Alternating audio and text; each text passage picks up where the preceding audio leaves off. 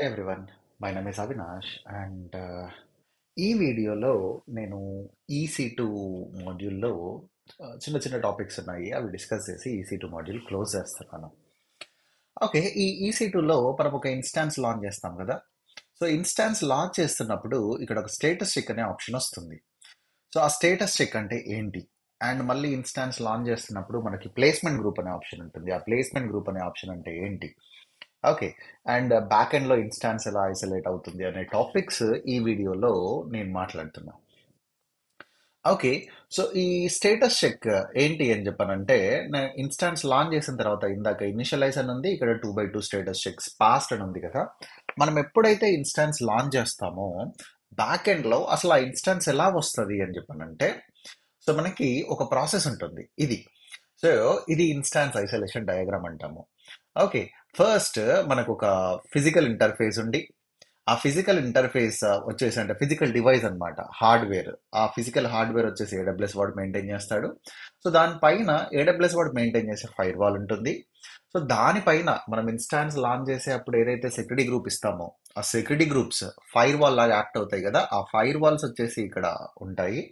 So దానిపైన virtual interface, ఈ physical interfaces కాస్త వర్చువల్ ఇంటర్ఫేస్ గా కన్వర్ట్ అయ్యి, ఈ వర్చువల్ ఇంటర్ఫేసెస్ అనేది మనం ఇక్కడ లాంచ్ చేసే EC2 ఇన్స్టాన్స్ కి అవైలబుల్ ఉంటుంది. అయితే ఈ ప్రాసెస్ ఎలా అవుతుంది అని చెప్పానంటే, మధ్యలో మనకి ఒక హైపర్వైజర్ ఉంది. ఈ అంటే ఒక ఒక ల్యాప్టాప్ లో మనం మల్టిపుల్ ఆపరేటింగ్ సిస్టమ్ రన్ చేయాలంటే ఎలా వర్చువల్ బాక్స్ ఇన్స్టాల్ చేసి రన్ చేయొచ్చో, ఎలా హైపర్ వి ఇన్స్టాల్ చేసి రన్ చేయొచ్చో, ఆర్ VMware వల్ల మెయిన్ కాన్సెప్ట్ అది కదా, హార్డ్వేర్ ని ఫుల్లీ యూటిలైజ్ చేసుకోవడానికి. రైట్, మీరు హైపర్వైజర్ ఇన్స్టాల్ చేయండి. లైక్ మనకు మల్టిపుల్ హైపర్వైజర్స్ ఉన్నాయి. VMware వాళ్ళది ESXi ఉంది, మైక్రోసాఫ్ట్ వాళ్ళది హైపర్-వి ఉంది, రైట్, సిట్రిక్స్ వాళ్ళది జెన్ హైపర్వైజర్ ఉంది. సో ఇలా మనకు కావాల్సిన హైపర్వైజర్ ఇన్స్టాల్ చేసి మనం మల్టిపుల్ ఆపరేటింగ్ సిస్టమ్ రన్ చేసుకోవచ్చు. ఓకే, సో అలాగే సేమ్ ప్రాసెస్ లో ఇక్కడ ఇది again bare metal hypervisor process కిందకి వస్తుంది. మనకి హార్డ్వేర్ ఉంది, మధ్యలో ఇంకేం ఆపరేటింగ్ సిస్టమ్ లేదు, డైరెక్ట్లీ హైపర్వైజర్ వచ్చింది. ఓకే, సో దెన్ మన గెస్ట్ ఓఎస్ అంటే కస్టమర్, మనం ఏ ఇన్స్టాన్స్ అయితే లాంచ్ చేస్తున్నామో ఆ EC2 ఇన్స్టాన్స్ అన్ని రన్ అవుతున్నాయి. ఇప్పుడు ఆ, నాకు ఈ అండర్లైన్ హార్డ్వేర్ అనేది మల్టిపుల్ కస్టమర్ కి షేర్ అవుతుంది కదా. నేను మల్టిపుల్ కస్టమర్స్ తో షేర్ చేసుకోవాలి అనుకోవట్లేదు, నాకు డెడికేటెడ్ గా కావాలి అని చెప్పారంటే మాత్రము మనకి టూ ఆప్షన్స్ ఉన్నాయి: డెడికేటెడ్ ఇన్స్టాన్స్ ఒకటి, డెడికేటెడ్ హోస్ట్ ఒకటి. ఈ డెడికేటెడ్ ఇన్స్టాన్స్ అంటే ఏంటి అంటే ఒక చిన్న కాన్ఫిగరేషన్, చాలా పెద్ద కాన్ఫిగరేషన్ కాదు, చిన్న కాన్ఫిగరేషన్, ఓన్లీ ఈ ఇన్స్టాన్స్ ఒకటి వస్తుంది. అలా అని చెప్పేసి అండర్లైన్ హార్డ్వేర్ షేర్ చేస్తాడంటే అది షేర్ చేయడు.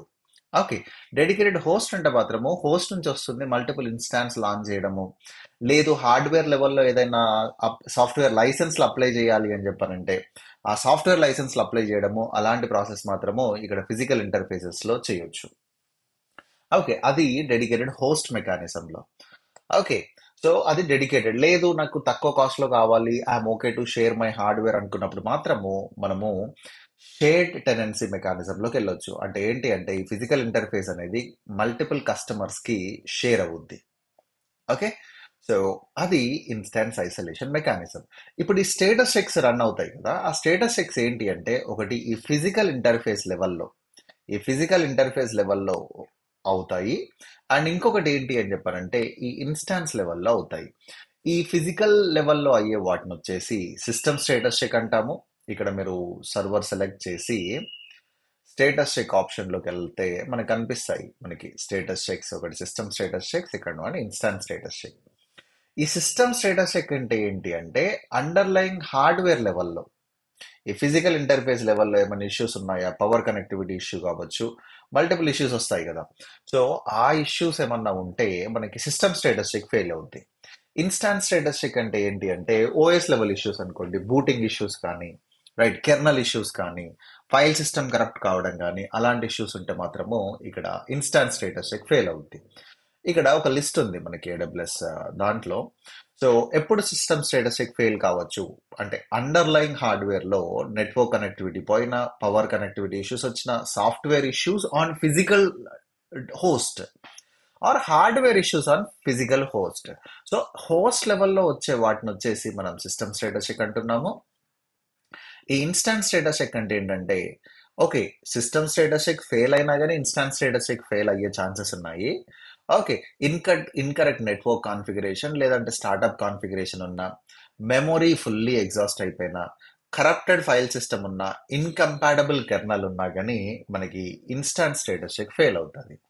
అయితే వీటిని ఎలా ఫిక్స్ చేయొచ్చు? ఓకే. ఎలా ఫిక్స్ చేయొచ్చు అంటే ఇది సిస్టమ్ స్టేటస్ చెక్ అనుకోండి. మనకి స్టాప్ అండ్ స్టార్ట్ చేస్తే ఓకే. మోస్ట్ ఆఫ్ ది కేసెస్‌లో ఇష్యూ ఫిక్స్ అవుద్ది. ఎందుకు అని చెప్పానంటే, మనం ఎప్పుడైతే స్టాప్ అండ్ స్టార్ట్ చేస్తున్నామో, ఈ EC2 ఇన్‌స్టాన్స్ ఉంటుంది కదా! మనం ఎప్పుడైతే స్టార్ట్ చేస్తామో, స్టార్టింగ్ ప్రాసెస్‌లో ఈ ఫిజికల్ ఇంటర్ఫేస్ స్టేటస్ చూస్తుంది.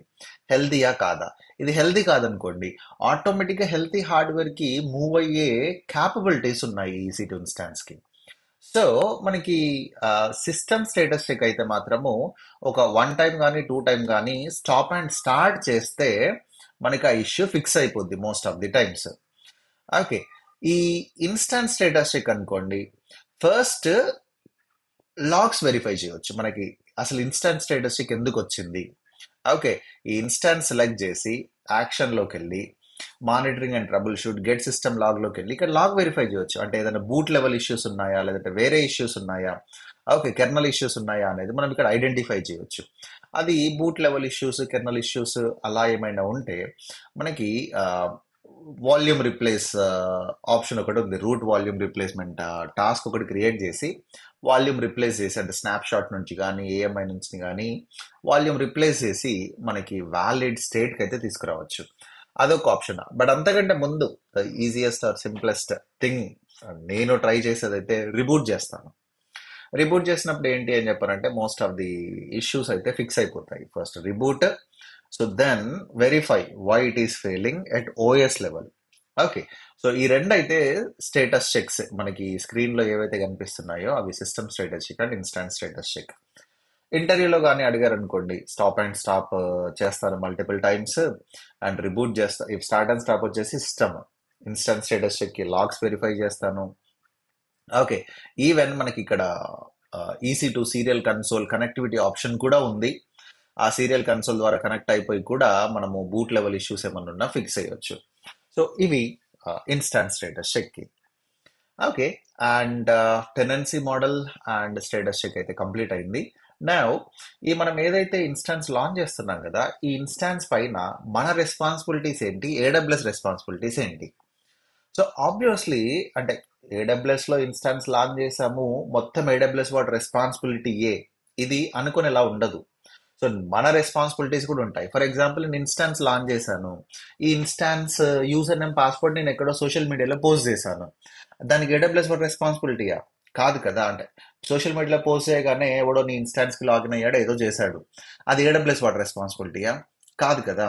సో అలాగే నేను ఇన్స్టాన్స్ లాంచ్ చేశాను, వీక్ పాస్వర్డ్ ఇచ్చాను, అది కూడా AWS వారి రెస్పాన్సిబిలిటీ కాదు. అండ్ నేను ఇన్స్టాన్స్ లాంచ్ చేశాను, ఓకే, అండ్ ఎన్క్రిప్షన్ అనేది అసలు చేయలేదు. ఈ వాల్యూమ్ స్టోరేజ్ ఏదైతే ఉన్నాయో ఈ స్టోరేజ్ ని ఎన్క్రిప్ట్ చేయలేదు, రైట్. ఎక్కడ ఎన్క్రిప్షన్ మెకానిజం అనేది యూజ్ చేయలేదు.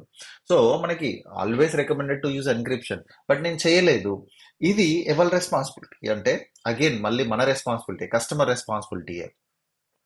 మరి దీంట్లో AWS వాడి రెస్పాన్సిబిలిటీ ఏంటి అంటే ఈ సర్వర్ అయితే ఒక డేటా సెంటర్లో ఉంది కదా, ఆ డేటా సెంటర్ సెక్యూరిటీ కానీ, ఓకే, ఆ డేటా సెంటర్ ఎవరైతే యాక్సెస్ చేస్తున్నారో ఆ డేటా సెంటర్ యాక్సెస్ కానీ, పవర్ కనెక్టివిటీస్ కానీ, నెట్వర్క్ కనెక్టివిటీస్ కానీ, ఓకే, ద ఇన్ఫ్రా లెవెల్ మాత్రము AWS వాడి రెస్పాన్సిబిలిటీ.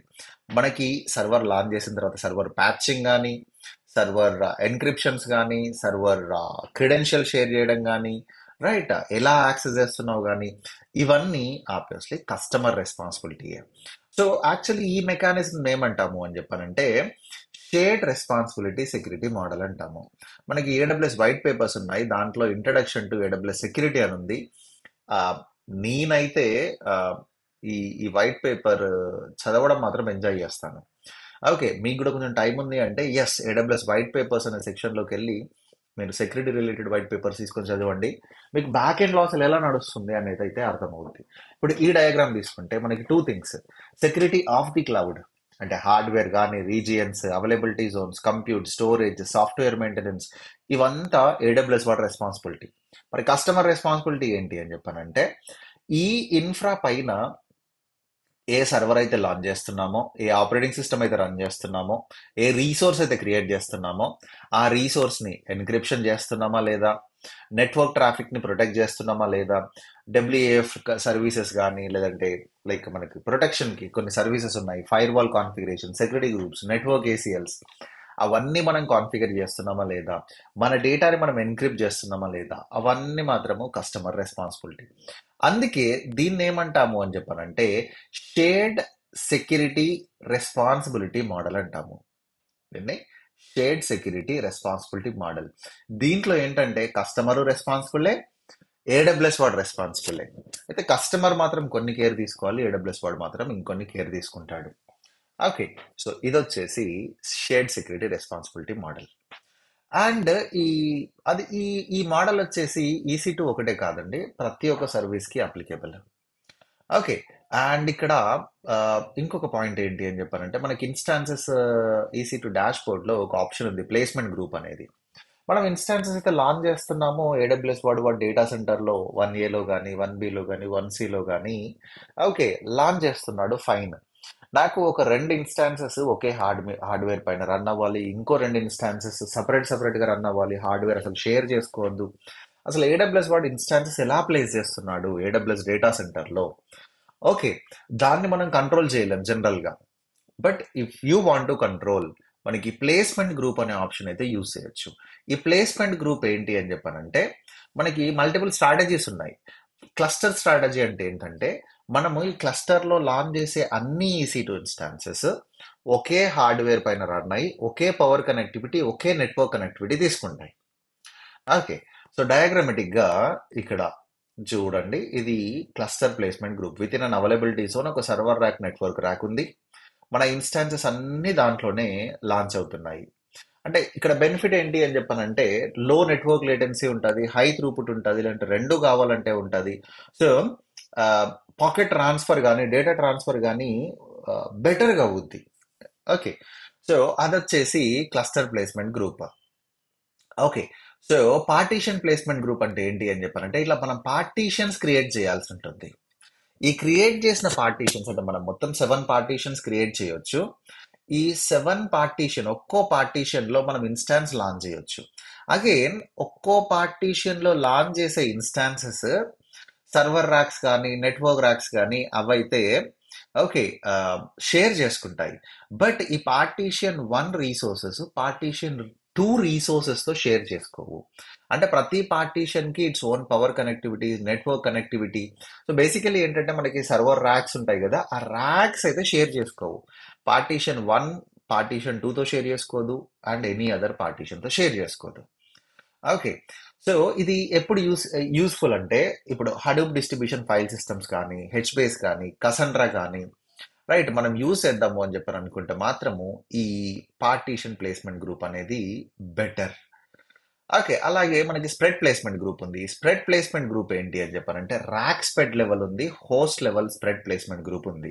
ఈ ర్యాక్ లెవెల్ తీసుకుంటే ఏంటంటే మనకి ప్రతి ఒక్క EC2 ఇన్స్టాన్స్ మనం ఈ ర్యాక్ లో ఈ స్ప్రెడ్ ప్లేస్మెంట్ గ్రూప్ లో లాంచ్ చేసే ఇన్స్టాన్సెస్ ప్రతి ఒక్క EC2 ఇన్స్టాన్సెస్ ఒక ర్యాక్ లో లాంచ్ అవుద్ది, సర్వర్ ర్యాక్ లో.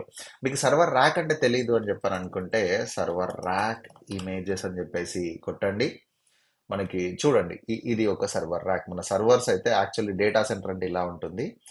ఈ ర్యాక్ లో కొన్ని సర్వర్స్, ఈ ర్యాక్ లో కొన్ని సర్వర్స్, అలా ర్యాక్ వైజ్ షేరింగ్ ఉంటుంది. క్లస్టర్ అనుకోండి అన్ని ఇందులోనే రన్ అవ్వచ్చు. పార్టీషన్ అనుకోండి పార్టీషన్ 1లో ఉన్న సర్వర్లు ఇలా, పార్టీషన్ 2లో ఉన్న సర్వర్లు ఇలా ఈ ర్యాక్ లో రన్ అయ్యే ఛాన్సెస్ ఉంటాయి. ఓకే, సో అది ప్లేస్మెంట్ గ్రూప్స్. మనకి ఎగ్జిస్టింగ్ ఇన్స్టాన్స్ ని ప్లేస్మెంట్ గ్రూప్ లో లాంచ్ చేయొచ్చా అంటే లాంచ్ చేయలేము డైరెక్ట్ గా, అంటే మాడిఫై చేసి అయితే చేయలేము. దానికి ఒక గోల్డెన్ ఏఎంఐ క్రియేట్ చేసి గోల్డెన్ ఏఎంఐ నుంచి ఇన్స్టాన్స్ లాంచ్ చేసేప్పుడు మాత్రము మనము ప్లేస్మెంట్ గ్రూప్ సెలెక్ట్ చేసుకోవచ్చు. ఇక్కడ ఏ ప్లేస్మెంట్ గ్రూప్ సెలెక్ట్ చేసినా కానీ మనం ఇన్స్టాన్స్ లాంచ్, ఓకే నేను క్యాన్సిల్ క్లిక్ చేశాను. క్లస్టర్ పీచి ఒక క్లస్టర్ ప్లేస్మెంట్ గ్రూప్ క్రియేట్ చేస్తున్నాను. గ్రూప్ క్రియేట్ అయింది. నేను ఎప్పుడైతే ఇన్స్టాన్స్ లాంచ్ చేస్తున్నానో ఓకే కాన్ఫిగరేషన్ అవన్నీ సెలెక్ట్ చేసుకున్న తర్వాత అడ్వాన్స్డ్ డీటెయిల్స్లోకి వెళ్ళి ఇక్కడ ప్లేస్మెంట్ గ్రూప్ ఆప్షన్ అయితే ఉంటుంది. రైట్, ప్లేస్మెంట్ గ్రూప్, ఏ placement group, cluster placement group, ఇలా మనం 2 ఇన్స్టాన్సెస్ 3 ఇన్స్టాన్స్ లాంచ్ చేస్తాం కదా, ఆ 2 సేమ్ హార్డ్వేర్ పైన రన్ అవ్వడం. లేదు పార్టీషన్ అనుకోండి, ఇక్కడ పార్టీషన్ ప్లేస్మెంట్ గ్రూప్ క్రియేట్ చేస్తే మనకు అడుగుద్ది. ఓకే, పార్టీషన్ గ్రూప్ క్రియేట్ చేస్తున్నప్పుడు మనకి ఎన్ని పార్టీషన్లు కావాలి, నాకు 4 కావాలి. క్రియేట్ గ్రూప్, నేను ఎప్పుడైతే ఇన్స్టాన్స్ లాంచ్ చేస్తానో అప్పుడు పార్టీషన్ ప్లేస్మెంట్ గ్రూప్ సెలెక్ట్ చేస్తే అడుగుద్ది, పార్టీషన్ 1 రన్లో రన్ చేస్తావా, 2లో రన్ చేస్తావా. ఇంకో ఇన్స్టాన్స్ లాంచ్ సేమ్ పార్టీషన్లో చేయాలంటే పార్టీషన్ 1 సెలెక్ట్ చేసుకోవచ్చు. లేదు నాకు దీంతో హార్డ్వేర్ షేర్ అవ్వద్దు అని చెప్పంటే పార్టీషన్ 2 కూడా సెలెక్ట్ చేసుకోవచ్చు. ఓకే, సో అది placement group concept. Right, so yeah, దీంతో ఆ, మనకి EC2 మాడ్యూల్ అయిపోయింది. ఒక చిన్న పాయింట్ ఏంటి అంటే AWS రీసెంట్గా ఇంట్రడ్యూస్ చేశాడు. మనకి ఏంటి అని చెప్పానంటే ఇక్కడ అకౌంట్ అట్రిబ్యూట్స్ అనేది సెలెక్ట్ చేయొచ్చు. ఓకే, ఈ ఫర్ ఎగ్జాంపుల్ నాకు ఈ AWS అకౌంట్లో ఏ ఇన్స్టాన్స్ కూడా ఎన్క్రిప్షన్ లేకుండా ఉండొద్దు, ఏ వాల్యూమ్ కూడా వితౌట్ ఎన్క్రిప్షన్ క్రియేట్ అవ్వద్దు అనుకుంటే మాత్రము ఇక్కడ మనకి కన్సోల్ ఎక్స్పెరిమెంట్స్ అని ఉంది కదా అకౌంట్ అట్రిబ్యూట్స్ లో. ఈ కన్సోల్ ఎక్స్పెరిమెంట్స్ లోకి వెళ్ళి data protection and సెక్యూరిటీలో always encrypt new EBS volume ఉంది కదా, క్లిక్ ఆన్ మేనేజ్. ఇది ఎనేబుల్ చేసామనుకోండి, మనం ఏ వాల్యూమ్ అయితే క్రియేట్ చేస్తున్నామో ఆ volume 100% should be enable with encryption. Black public access అనుకోండి, ఇది ఈ బ్లాక్ పబ్లిక్ యాక్సెస్ ఎనేబుల్ ఉంటే మనకి ఈ రీజియన్లో, ముంబై రీజియన్లో ఏ స్నాప్షాట్ కానీ ఏ AMI కానీ మనము పబ్లిక్లీ షేర్ అయితే చేయలేము. ఎవరైనా షేర్ చేయడానికి ట్రై చేసినా ఇట్ వోంట్ వర్క్. అండ్ మనకి ఇక్కడ జోన్స్ ఉన్నాయి కదా, లోకల్ జోన్స్ ఏమైనా యూజ్ చేయాలనుకుంటున్నారా, అవైలబిలిటీ జోన్స్ ఏమైనా యూజ్ చేయాలనుకుంటున్నారా అని చెప్పారంటే మాత్రము ఇక్కడ ఎనేబుల్ చేసుకోవచ్చు. అండ్ ఇక్కడ కన్సోల్ ఎక్స్పెరిమెంట్స్ ఉన్నాయి కదా, దీంట్లో మనకి కాంపాక్ట్ టేబుల్ రివ్యూ, రోస్, అలా వ్యూ సెట్టింగ్స్ కూడా మనం అడ్జస్ట్ చేసుకోవచ్చు. ఆల్ రైట్, యా, ఇదండి EC2 మాడ్యూల్ గురించి. సో ఇది one of the important module. So ఇలాగే మిగతా మాడ్యూల్స్ కూడా నేను చేస్తాను. మీరు ఇలాగే నన్ను ఎంకరేజ్ చేయాలి అని చెప్పానంటే మాత్రము please take some time and subscribe to this YouTube channel. And మీ ఫ్రెండ్స్కి కానీ ఎవరైనా AWS నేర్చుకుంటే వాళ్ళకి ఇది షేర్ చేయండి, వాళ్ళకి హెల్ప్ అవుద్ది. Right, see you again next video.